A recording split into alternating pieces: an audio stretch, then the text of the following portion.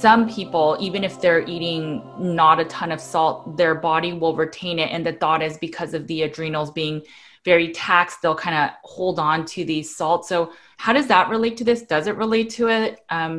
It does. And you're very correct, because many times people who come to me with a chronic fatigue syndrome, which is also an adrenal issue, if you're just taking as much sodium as your body actually needs. And so we have to sort of distinguish. So if I have a migraine because I just ate a slice of cake, I didn't need sodium.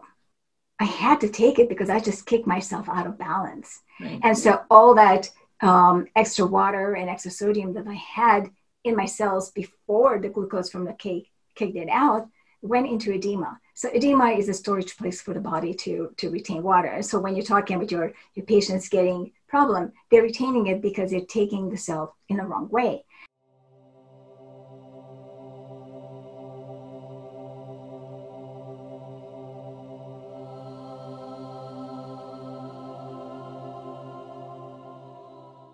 And they're not balancing it properly with potassium.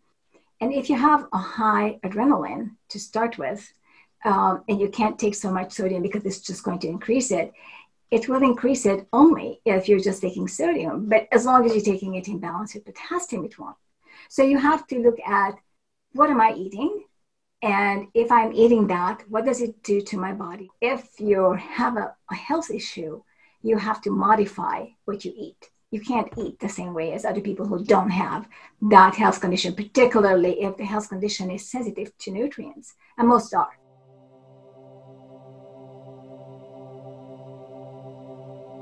You know, because I get asked that a lot. On a low carb, ketogenic, carnivore diet, how much sodium am I supposed to be consuming that's enough? Okay, so I don't go by the salted taste. Many people, particularly migraines for some others, that's true. Hate salt. So we're not going to, because many of us are super tasters. I'm super taster, so I will not even salt my food. So I'll take my salt in a pill. That may just mislead you, and some people may just like salt too much, yes.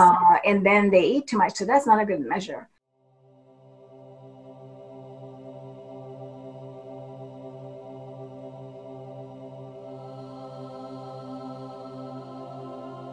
But so the people without migraines, there are a couple of studies, one in the British Medical Journal, one in the Lancet, where they discover, one of them goes through the NHANES, which is a huge database, and two others. One was, I think, actually a clinical trial or some sort of experiment, and the other one was another database analysis.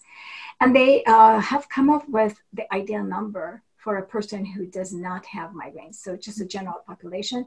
And within the population, they had two groups, ones with heart disease and ones without. So it was a good study. And I think this was a British Medical Journal. And what they discovered is that the ideal sodium starts at 4,500 milligrams. But the USDA is currently 2,300 milligrams. So what they showed is that if you go below 4,500, your risk of heart disease actually increases. And I can explain why that is happening. And they showed that if you get down to, I think it was 1,200 milligrams of sodium, you actually will die. It's just that bad. It just came to that level of risk.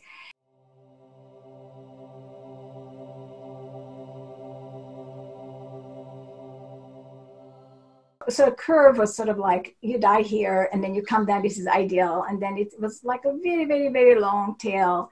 It went all the way to 12,000 milligrams of sodium. Wow. Where to that point, nothing happened to those who were healthy individuals. 4,500 to 6,500 was the ideal. This is where the curve hit the bottom to be the ideal. And some people went lower, meaning that they actually increased their livelihood. They increased their life and health by increasing sodium up to 12,000 milligrams sodium.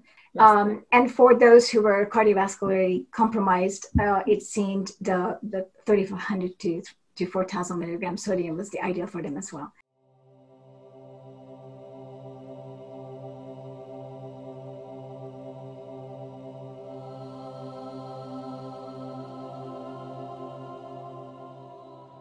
Annotated and summarized. Easy to share with loved ones. The description below the title for this video has these summary points.